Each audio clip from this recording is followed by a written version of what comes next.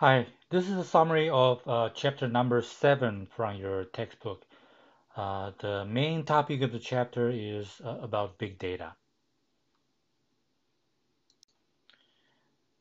Big data is an interesting terminology, and it is easy to understand in a way, but at the same time, it is also confusing because many different people will refer big data as a different concept of things. Just like many buzzwords in the information system world, the term big data has been fading away a little bit in the last couple of years, even though it was very popular during the times of 2015 to 2017 or so.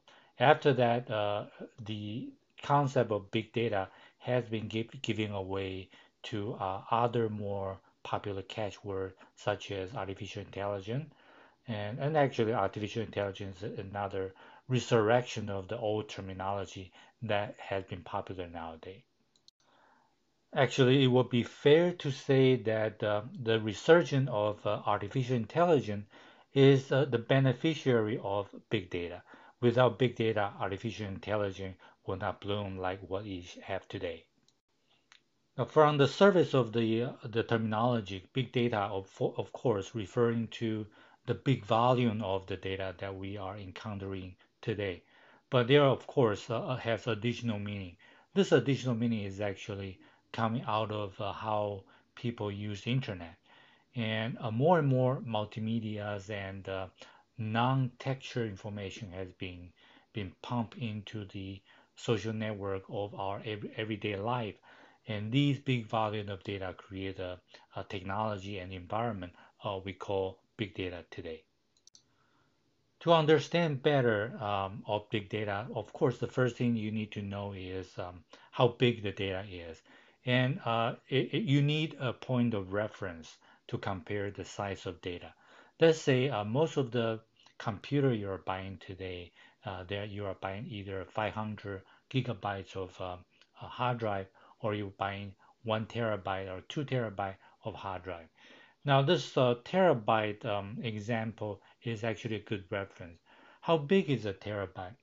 If we convert the entire um, the library of London in terms of its text, it's probably converting to less than 10 terabyte, not including the picture, of course, just the texture information. So regular people's computer today can actually house a library in the era of 1980s and 1990s. And another point of reference is how fast the data set can generate. The average video recording for 1 hour is about 1 gigabyte or so. So that if you have, say, about 1,000 professor doing the lecture recording that what we are doing now, and you quickly have about 1 terabyte every hour. And of course, we have more professors than that, and more people are doing content, YouTubers and people doing the short video, entertainment video, Snapchat, Facebook. So this will add up very quickly. So we are looking at the size of the data in a typical large international internet company will be at the zettabyte or zettabyte area, as you can see on this particular table. So the basic concept of big data, of course, is big. And furthermore, you need to know some terminology we use to describe the big data. And originally, we would call them 3V: volume, variety, and the velocity. And more people find this is a very nice concept to explain big data. And people very quickly discover other V words that to describe big data. So we quickly has 4V that including a word called veracity.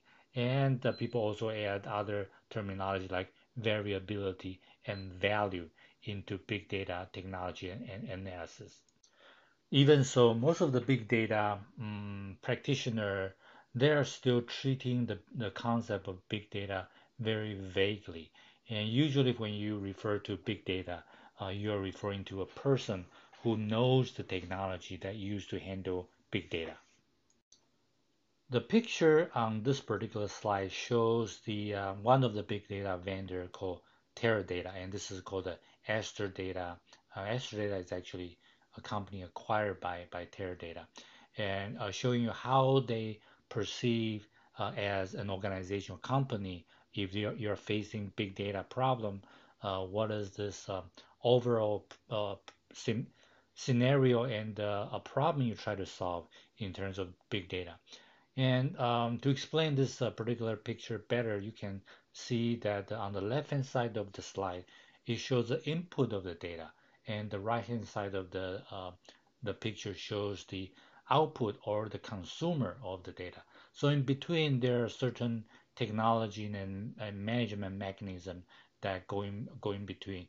Try to integrate the new data set and traditional data set. And the main problem inside of this box or the methodology is the difference between something what we call traditional data set and the new data set. And the orange box there represent the term called data warehouse.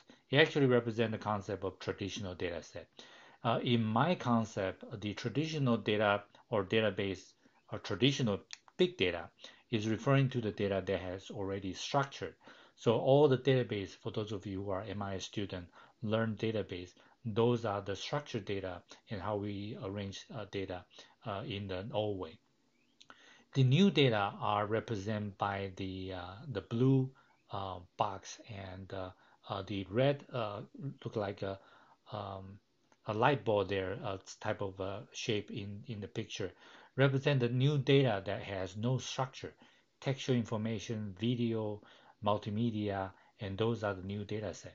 And the one of the biggest problem of big data is that traditional structured data are easier to understand and analyze if you know some of the language in a structured database, such as SQL language or SQL. But in the new big data era, there are a lot of data you cannot use the SQL language to analyze. That is the problem we try to solve, or the technology try to solve for you in the big data era or environment. And one little caveat here is that in the blue box, you see that data platform. It shows an elephant. And nowadays, almost by default, that people will think of any platform.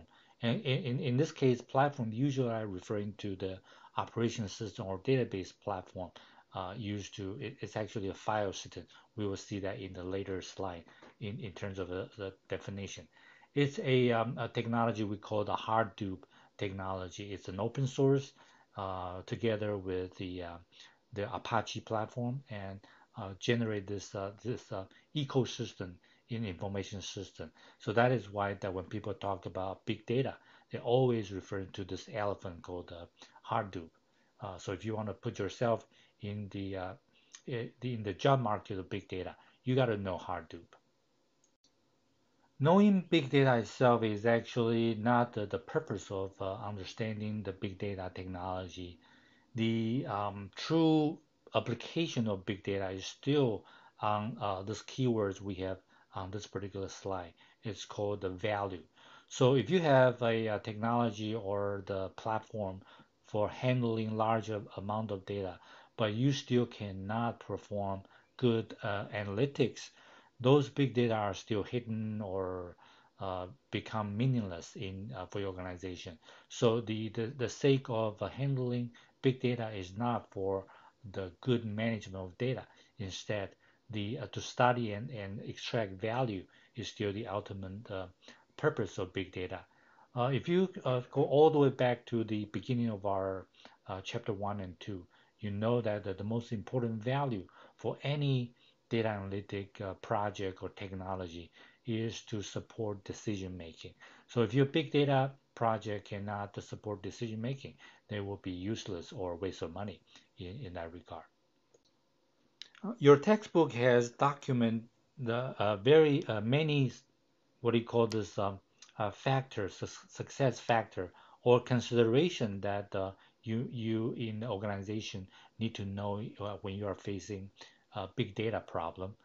Say, for example, if you go to Walmart, Walmart has traditionally facing a big data problem, and they had in the past handled it very well using the technology called data warehouse, and they were successful beating other competitors such as Sears or Kmart in our retail market or traditional retail market was because they have been successfully handle the large amount of data they collect from their logistics system, their trucking fleet, their warehouse, and their customer buying behavior. And nowadays, of course, they're facing even more competition. So they are now facing another big data problem. Say, for example, now their competitor is Amazon.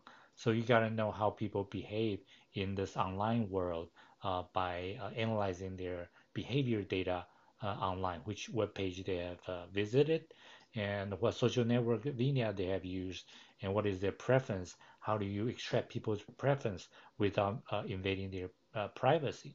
So those are the issues that everybody, especially large company, are facing because they are facing big data, and they need to respond to the change of big data so they can compete better with their competitors.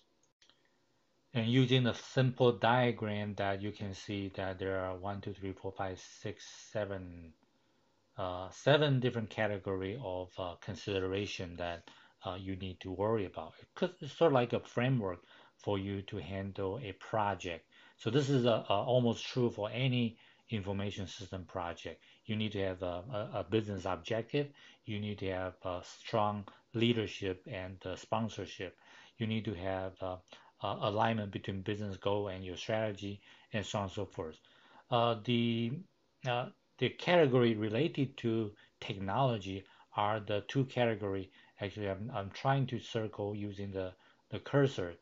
These two on the left lower corner says the right analytic tools and the strong data infrastructure are actually the focus of discussion in this particular chapter.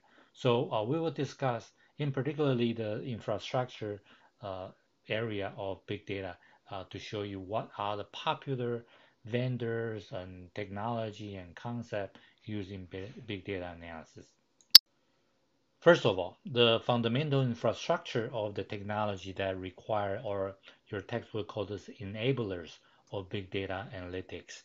And these including some of the kind of the buzzword or hardware and software technology that people talk about in the computer engineering world. And those are good starting point when you are looking at the technology you're going to be buy or rent from for your future environment, a company or organization that require computing power. This including in-memory technology, in-database technology, grid computing, and appliance, Internet of Things appliance. I would like to try using the simplest way to explain these 4 buzzwords and so you can understand that better. In-memory analytics or in-memory everything. There are a lot of technology labeled themselves as in-memory. The best way to understand in-memory is that they are running everything in the technology or the memory that we call RAM.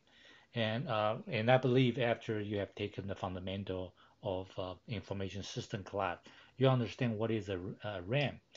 And to explain it better, RAM is probably the second fattest memory device that you can find in your computer system. The fast, the fattest memory in your computer system is something what we call the CPU cache. It is the memory integrated with your computer CPU. The secondary, the second most powerful memory is the RAM. The third is the hard drive. And hard drive usually has a different type of hard drive or so-called permanent memory device, including something what people have heard about called the solid state hard drive and something more traditional hard drive. And if you have a geeky friends that give you advice of what computer you need to buy, And if you ask me, I was a Kiki student before. If I'm recommend you to buy a computer with the minimum budget, and what I recommend you to buy is that you want to invest in a solid state drive, hard drive, and invest more on the RAM instead invest more on the CPU. And people usually are fooled by the speed or calculating power of CPU. But as a matter of fact, most of the performance bottleneck that we encounter today is coming out of the memory. And so if you can put in a solid state drive, you can actually speed up your computer much faster than anything else. And of course, the other alternative is if you can put everything into your RAM, like your cell phone. That would be the example of a, a computing device do not use hard drive. Your system will be even faster. So the concept of in-memory is that we try to squeeze as much data or processing or program as possible into this memory area that can perform the fattest, and that would be called in-memory. The second is called in-database analytic. The other factor slow down the performance of today's computing environment is moving data from one place to another over network. So the basic concept of improving the performance is try to do the calculation right where the data is. So you do not want to move the data across the network, and that is called the in-database concept, right? So keep the data where they are and do the calculation analysis and report right there, and you finish the report first before you send the report. You do not move the data. You leave the data and computing the report right there. That's called in database. Grid computing traditional is something what we call the parallel computing technology. The basic idea is we cannot always improve the CPU speed and with limited resources, and there's still a bottleneck to squeeze the transistor into a one single CPU. So can we use multiple CPU or even multiple computer and put them together? Sometimes we call this a process to create a cluster or to create a forest of computer. And this is what has been done. Actually, you are using the cluster of a computer whenever you go to the Google to do search. And the cluster concept nowadays has been replaced by another terminology called cloud computing. So the grid computing is actually the concept of if you want to build this cloud internally, you got to consider how to create this grid so that you can increase the speed of your processing power. And that actually leads to a side thinking of what to be known as the infrastructure decision in an organization. And one of the decisions that in a working environment, especially for a large organization, when you are determining the traditional decision of so-called buy or rent, or in-house or outsource. That's those kind of decision. The more and more tendency today is that you got to go outsourcing, and so a lot of computing power, a lot of these big data platform, you want to use the outsource environment, such as a cloud vendor, instead of building this in-house.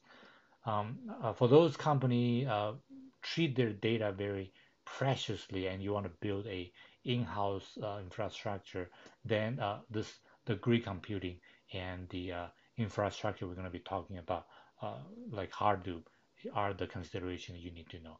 Otherwise, the debate is pretty much settled already. For the majority of the user, even as big as the large university we see today, like U of I system, we are slowly um, outsource our big data or even traditional data management to the cloud for cloud vendors such as Google, Amazon, or Microsoft to handle the data. We're not going to be handling the data ourselves. So that is the trend. And the last one is called the appliance.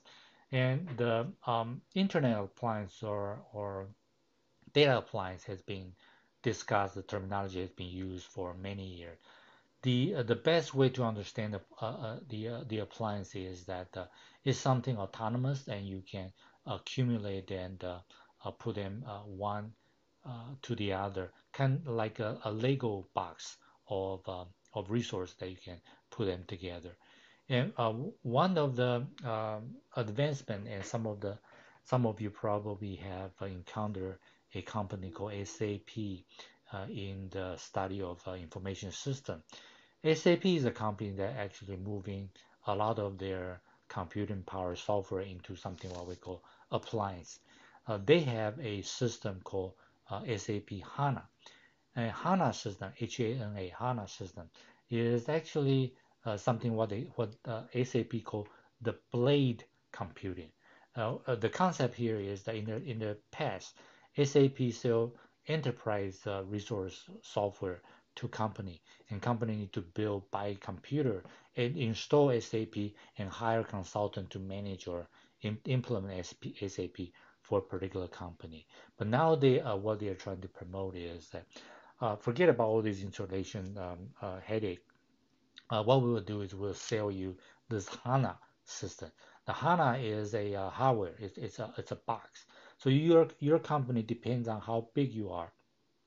You just buy this HANA blade and plug into your organization. And this HANA blade has memory, has in memory, has in database, has software, has all the tools you need.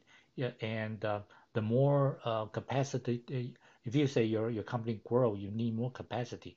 You just buy another blade, kind of like a Lego box. You stack them together. So very quickly, a lot of traditional system problem has been replaced by simple hardware decision. That's a concept called appliance. And in a more extreme way, that even the autonomous driving or automatic driving car is a appliance as well, because the car, the smart car itself, has a computer, has a memory, has a communication capability, and in the very near future, we will see that these cars will coordinate on the highway so that when each car can talk to each other, they are like the Lego box that we're talking about in the SAP HANA system. It's actually reduce the potential of accident much more because now a car can talk, a robot can, or automatic car can talk to each other. They are more like integrated thinking machine already, so they can avoid the conflict internally without being interfered by human decision. So that is the basic infrastructure concept we have when we are handling big data analysis. Let's move very quickly to the technology buzzword that you will encounter in the big data era. Map reducer or map reduce. This is actually an algorithm or programming procedure. Hadoop and Hive, Pig, HBase, Flume, Uzi, and so on and so forth. And next slide, you will see another a few terminology. And all these technology, if you look at the picture that you can see on this particular slide, all related to this elephant head there. So even the hive is a elephant head with the beak. So you know that they're more or less related to Hadoop. And this is actually again become an ecosystem already. So whenever we talk about that a company want to build big data capability, if this is the in-house project, then it will be a Hadoop most likely. If this is outsourcing, most likely will be in the cloud. And to be honest with you, and some of the terminology you see on these two slides, your professor don't even know about it, and I have to kind of go through the textbook. And every time I go through them, I kind of forget some of them afterward. So don't worry about you cannot remember too much, and but I will still recommend go back to the page that I have in previous slide to look at the definition or where they're coming from. And if you do not have a textbook right next to you, you can always Google and search in Wikipedia to find out a brief description of those technology. Knowing those technology will be good enough. So next, let me look at a few of these terminology and go a little bit deeper to explain, and so that you can talk to people more intelligently about this terminology. So this a technology called MapReduce, as I mentioned earlier, it is an algorithm, and of course there are explanations about what this algorithm is, and your textbook even provide a picture of this algorithm, what it does, and why it become a technology of handling big data. And the best way that I can explain to you is in two ways. One is called the summary report, right? Let me give you one simple example. Say, for example, if you want to generate a report for Walmart, says what is the average sales for banana last year? So how many per month? So every month, how many banana you sell in Walmart last year? That particular question you can, if you have basic training, or if you assuming you have a very large Excel spreadsheet in front of you, you can of course very quickly pull down the summary function or the grouping function that generate or even create a pivot table to generate that monthly summary of your sales report. But when the spreadsheet size become so big like what Walmart has, and these simply doing that calculation would take forever. So what are the alternative way of making this calculation faster when you need it? The answer is that we can do a sub summary first, report first. Say, for example, instead of calculating the whole year data, you can create weekly data first. So later, when you need annual data, what you need to do is to add up 52 weeks together and get the result. And that stepwise or layered calculation is one of the basic concept in MapReduce algorithm. The other analogy that we can learn from this is the concept called zip file. Yeah, I know you don't understand the algorithm of zipping file, reduce the size of the file when you put them into a zip folder, or the terminology you probably heard about a lot called MP3 or MP4 compression, video compression encoding. Those are actually algorithms very similar to the concept of MapReduce. And essentially, they are using some sort of a mathematic algorithm to group similar data together so that when similar data are recorded in your data file, they will only be remembered as how many times they occurred and when those repeating data being occurred. So you don't need to repeat the data you report or recorded in your database that much. And in that way, you can reduce the size of your picture, audio, video, or files in or anything, including structured data. So that's concept called MapReduce. And in the traditional big data environment, and we have a lot of these programming language, including Python or C. They have already provided the library for the programmer to use to reduce the size of the data. So that is the technology-wise, the way we try to understand. For business student, you just need to know that this is an algorithm is popularly available in many big data or data scientist environment already. The next thing is Hadoop. Hadoop, the most important thing to remember here is this terminology called the HDFS. It's the this highly distributed file system that we are looking at. Essentially, this is a way of allocating data into different parts and different into a cluster of the big data environment. It has a lot of great algorithms sitting behind so that it can process large amount of data faster than traditional operation system or a traditional database. So that file management system is actually the essence of Hadoop. And Hadoop was developed again together with the Apache project. And Apache, for those of you who probably know that, is uh, an internet uh, hosting system that sitting on Unix or Linux computing environment. And because Unix and Linux ecosystem is good at developing technology, handling network traffic and file management system, and no doubt that Hadoop is coming out of that ecosystem. So this is actually a good, very efficient, big file management system on computer. So that is the best way to understand it. And that is the way I understand it as a professor. So some of the important concept people may try to trick you, especially during the interview or just conversation that in a technology or purchasing environment, when you try to buy some technology, people probably throw at you all these terminology to fool you. So these are some of the things that you can try to get a sense of what Hadoop is and is not. It's not a one single product, it's multiple product. It's an ecosystem, and it's a file system. It's not a database. It is look like SQL, but it's actually not SQL. It's actually related to another terminology we're going to be introducing. It's called NoSQL later in the next few slides. The other discussion point is important as well because we are in a transition, and the transition is probably coming out of uh, starting somewhere around 2010 to today, the last 10 years of time.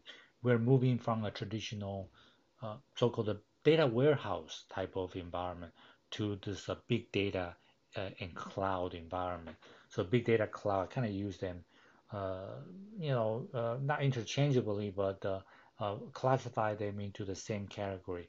So the main idea is that traditionally we are all dealing with this big database that the company built internally. So when you are trying to do analytics, the whole class is about analytics, you use the traditional resources that we collect called the structured data. And structured data, when they are used for analytic, we build data warehouse. We organize the data in a way that it's easier for us to do analytic. That's called data warehouse. But big data moving away from that to handle more data. We talked about today in our recording today. So it's kind of important to know the benefit and or how the company should adapt or change their mindset from the data warehouse era to the big data era.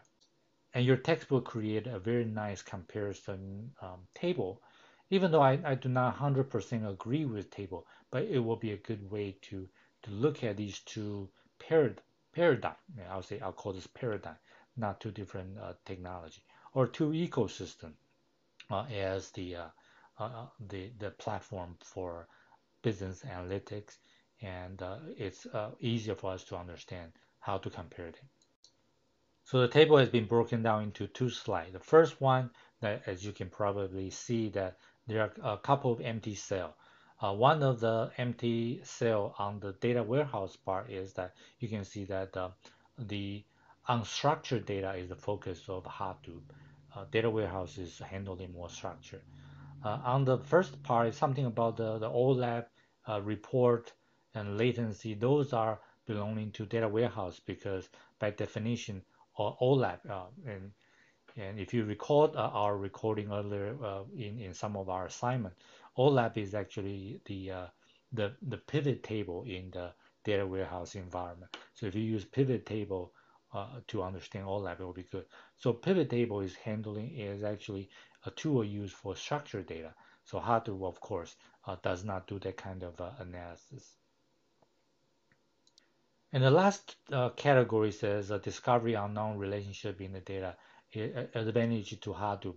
I kind of disagree on that part because traditionally data warehouse can still be used to build the predictive model as we discussed in chapter 5 and 6. But still that Hadoop, because they have include a lot more unstructured and texture information, can build a better predictive model. So that's probably they put the check mark in the Hadoop instead of data warehouse. But just to clarify, data warehouse can be used as a tool to detect or discover unknown relationship as well. That is why we have this terminology called data mining. Mining. You are trying to discover something unknown or ignored in the past, and that is why we have to do the mining. Data mining traditionally is done in the data warehouse environment. And the next comparison group that you can see that the data warehouse is belonging to the traditional era. Usually in data warehouse we use only one language. It's called the SQL language. But in Hadoop, that because it's an ecosystem, there are so many different interfaces you can use. Traditional programming language, a lot of these appliance, and some of the hardware, robot, artificial intelligence standard, or language, popular data language like Python or R language can interact with Hadoop much better. So typically, most of the large organization in their computing ecosystem or analytics ecosystem, they most likely already have something what they call the business intelligence or data warehouse tool on the right-hand side. And when they are trying to explore their opportunity more from this unstructured data, internet, social media, or even their existing chat room of their customer, they will build a parallel Hadoop infrastructure and try to handle these data. And somehow there need to be a connection between these two environments. And this is actually a big challenge. On the picture, it shows very simply one blue and orange arrowhead going back and forth. But that is where the money is, that somebody have to somehow link the discovery they have between their traditional data warehouse environment and their new social media noise or the signal that you find. So this has become where a lot of imagination and a lot of theory and story can be told in between.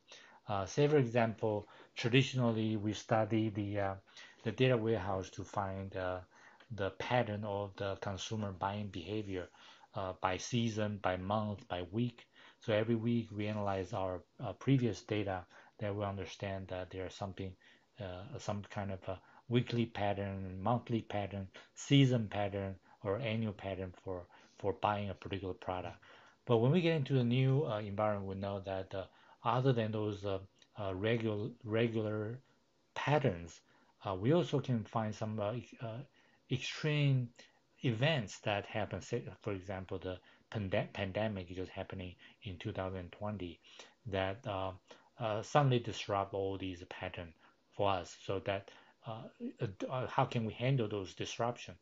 A big data environment, a sort of like an intelligent um, collection environment, in this case, will be the big data tool that we need to collect data, store data, analyze data, to put those special conditions together. So combine your traditional pattern analysis type of structured environment to this more like a detective environment. We have a better decision support system. So that is the main concept. So it looked like a very simple picture, but it's actually talking about, and you can imagine actually how difficult it is to to combine your finding from traditional database and the new discovery, even rumors, misinformation you discover on internet. So how do you make the judgment?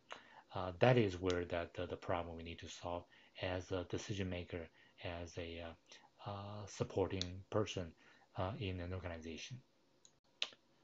So next time you encounter big data or people talk to you about big data, you tell them how to that create an infrastructure and ecosystem. And anybody now they want to handle big data problem, the best recommendation go to the cloud. So on the vendor recommendation, you have some of the traditional vendor, such as if you heard about Teradata company and IBM, of course, and you also have some of the new one, Cloudera. Why they call it Cloudera? Because now they handle this environment on the cloud. Hot to work. I don't know what company is that, but must be some company implementing similar technology using Hadoop. And so you have all the cloud provider, IBM, Microsoft, Amazon, and Google. So those are the vendor that we're looking at. Even SAP, they have their big data solution as well. And I'd like to show you this nice picture your textbook has or kind of put in there. This is a very typical big data network analysis that a diagram generate.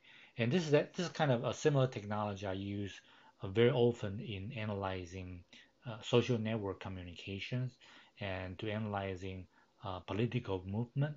And the beginning of this type of analysis trace all the way back to 2001 when 9/11 um, happened, that the United States Department of Homeland Security, of course, afterward was created, and the Homeland Security Department was trying to use some of this network analysis to identify the terrorist cells and how they communicate on internet using this type of technology. And for marketers' perspective, and you can see there are a lot of this big nodes, blue node. Those are the important people you need to kind of pinpoint because they represent a important person. When your information delivered to those nodes, they will sort of like transfer your information to other people and become a very powerful marketing tool. And here I have a kind of important terminology to introduce to you. NoSQL, the last line on the slide says not only SQL. This was a terminology coined in 2012 by a conference in Seattle, the SQL conference in Seattle, when we moved from the traditional structured database to a new database era. So a lot of vendors, including the Hadoop ecosystem, and moving to the not only SQL environment. I can immediately think of a name called the Mango or MongoDB database that is actually in the NoSQL era. And these are the technology that try to handle unstructured database, meaning that typically examples such as Twitter feed, those are pure texture information without a good structure, and somehow we have to identify and study doing text analysis to understand the meaning of those big amount of data. Finally, I want to introduce the term called stream analytics as the conclusion point for chapter number 7. The stream analytic is actually the concept of when we are dealing with big data. Instead of dealing with the big reservoir or big repository of data, we are only going to be sample the data when the time goes by, right? So the concept is that it's kind of like if you want to study the water quality of a river, you do not go, try to put water into a reservoir and study the water. Instead, you just go to a particular segment of the river and just study the water at that particular time. And somehow that over a certain period of time, you have to go back again and again. And every time you study the water quality, it may change because the water is a flowing concept, just like our data. Our sales data or everyday's data will go differently from one day to the other. A lot of time is meaningless to study the big historical data, and it will be a good idea just to identify a particular time period and study that particular time period periodically, and that creates a concept called the stream analytic. Reduce the amount of computing power required, also are more related to the reality. And another important concept about the stream analysis is that a lot of our data today are vanishing data. So, say for example, if you're using Snapchat, what is the biggest feature of Snapchat compared to other social media? Well, of course, other social media are learning and try to copy that concept as well. The Snapchat message will disappear after a certain amount of time, and that vanished data is actually something. So uh, to do stream analytic, somehow you have to sort of like doing the snapshot, or just like Snapchat, snapshot of a particular point in time for that big amount of data, and that is a concept of stream analytic. It's very important, and it's using another way is that it is the data monitoring in today's fast-moving data environment. So that is the conclusion I want to have for big data analysis. And similar to many other chapter, we will not have a hands-on exercise in big data, and we could not have, especially in a introduction to analytic class. But what you need to know are the terminology that related to this particular category. Final words. Even though your textbook classify big data as a prescriptive analytic, is actually cover everything from the descriptive, predictive, and prescriptive, all three area as well. So it's actually a technology terminology discussion chapter for you. Until next time, bye.